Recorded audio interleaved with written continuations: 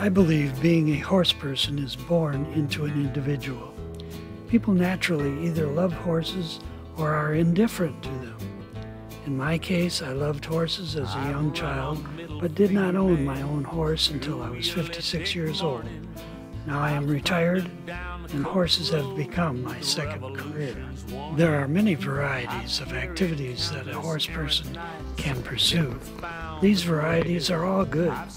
Some people enjoy having a pasture pet or being a horse's caretaker.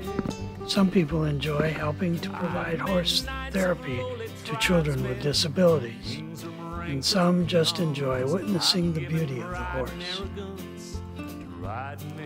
Some people enjoy being a casual rider at home. For others, trail riding scratches their itch. They may day ride nearby. They may travel to see sights that cannot be seen in any other way.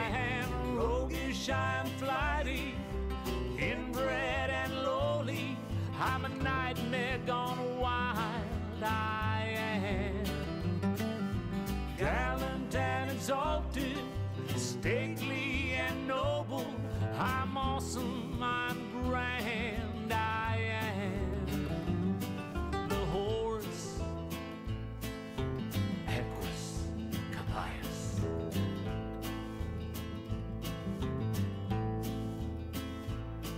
I've suffered gross indignities. Or they may take the 10-day ride across the state of Michigan, from Lake Michigan to Lake Huron.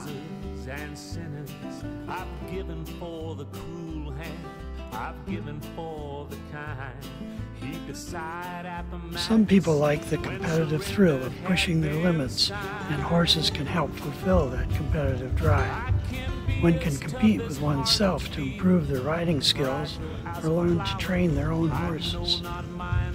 One can compete against others in a wide variety of competitive events, such as reining, cutting, calmly stood beneath the hanging noose of vigilante bands.